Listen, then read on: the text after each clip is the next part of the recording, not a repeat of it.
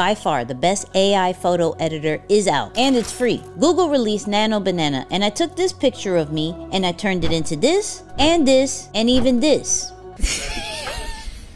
They're wigs. And in this video, I'm gonna show you how I did that and 6 other ways of how it can help you for content creation. And if you wait to the end, I'm gonna show you how I turned the photo into an AI video just like this. So let's jump into how to use Nano Banana. Now to get to Nano Banana, you can use it inside of Gemini, gemini.google.com, or even Google's AI Studio. I find it simpler in just using it inside of Gemini, so we're gonna stick with Gemini. So remember that picture of me in the banana? So I uploaded a picture of me inside of Gemini, and all I said was add a banana suit on me.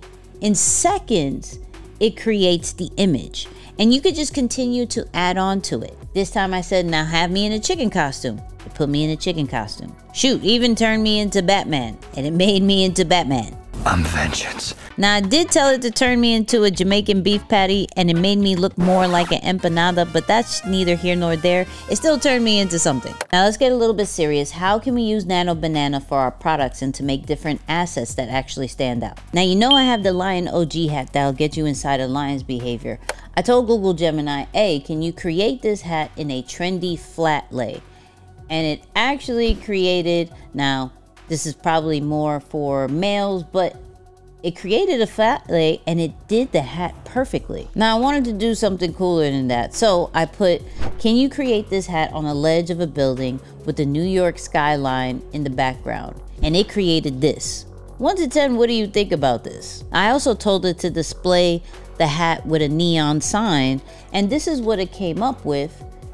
Now, it just has the light kind of floating. So what I told it was just the sign and the hat, and it created this vibe. I kind of like it. What do you think about it? Now, having it displayed is one thing, but how does it look on an actual person? Let's test that out. And if you haven't noticed, I'm using very simple prompts, nothing really complicated, and it's creating really dope images. So for this test, I have it, can you have a black female wear the hat and them looking down to display the hat in the streets of New York? And this is what it came up with. The details are fire, the hat is fire, but I actually wanted it to be a little bit closer.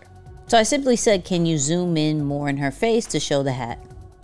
And that's fire. I'm not gonna lie, that really impressed me. But of course, it's up to you. What do you think about the person and the hat? Let me know in the comments.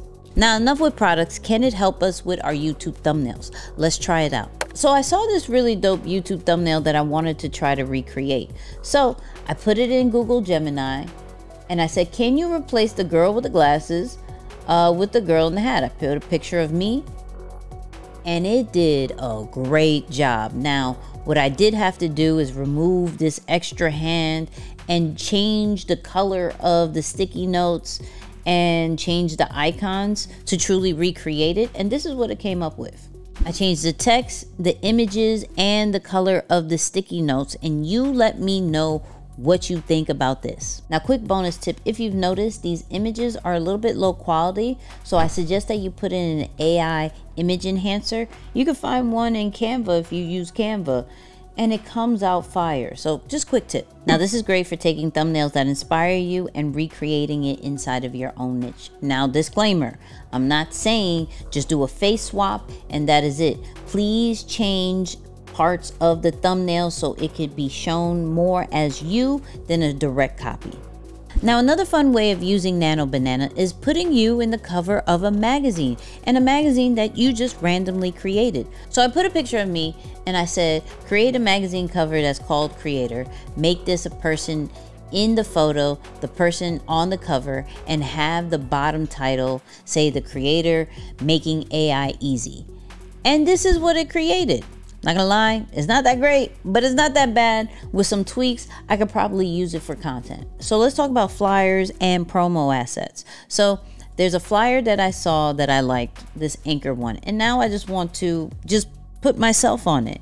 And so this is what I did. I uploaded the flyer and I uploaded a picture of myself. I said, hey, oh, can you replace the man on the flyer with the female on stage? And this is what it came up with. I think it did a decent job. It removed the guy, removed the name. I can add my name if I wanted to, but now I have a whole flyer.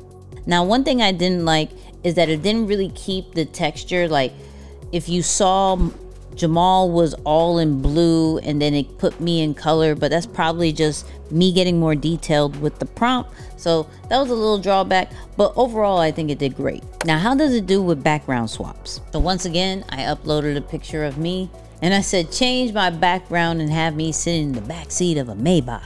Let's flex one time. Let's see how it did. Low key, that's not bad. You could tell that it's AI, but for the simple fact that it took me from here to then inside of a Maybach and didn't really change much of me, I give it a good solid 8. Now, I don't know what's that towel on my lap, but that's neither here nor there. Now, I even told it to have me in a roller coaster. Now, this looked a little bit unnatural, but I still like it. I can still use it for content. Now, let's do a quick clothes swap. So I got this picture of me and I have this picture of the global brand hoodie. And I simply said, have me in this hoodie.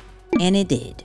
Now here's a more practical one for me where I have this old YouTube thumbnail that I may want to upgrade with that global branding hoodie. And so I put it into Google Gemini and simply just say, can you have me in this hoodie? And it put me in this hoodie. Now, the only problem that I have, it looks a little bit unnatural.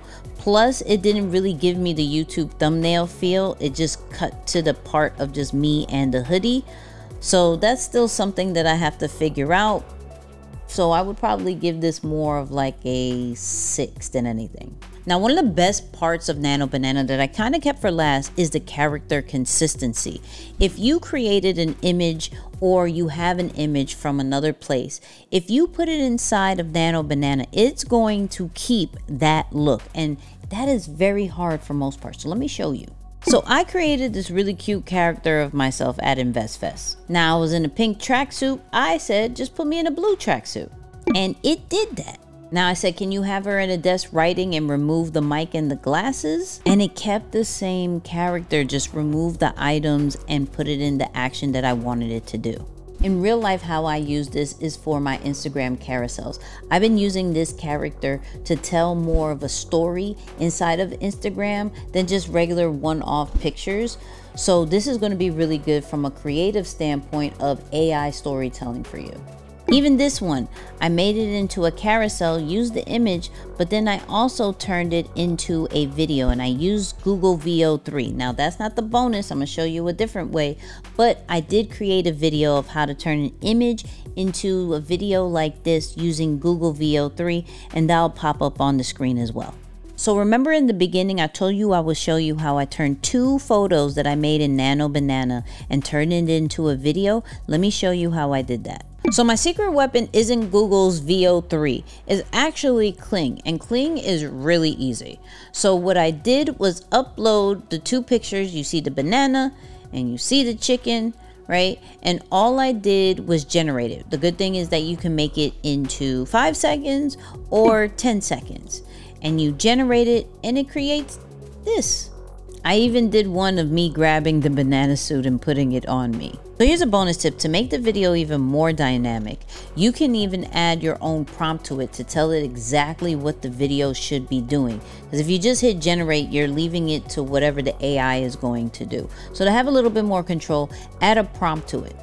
So in a more realistic way, you're not going to turn yourself, let's say, into a banana or a chicken, or maybe you will. But here's an example of what I use where this is more of a storytelling, where I use the character that I had a picture of it in the park to then it's sitting in the living room. And so I just put it together using Kling to tell the story. Now, what you could do with Nano Banana is endless, but these were the immediate ways that I saw from a content creation standpoint that you could use it.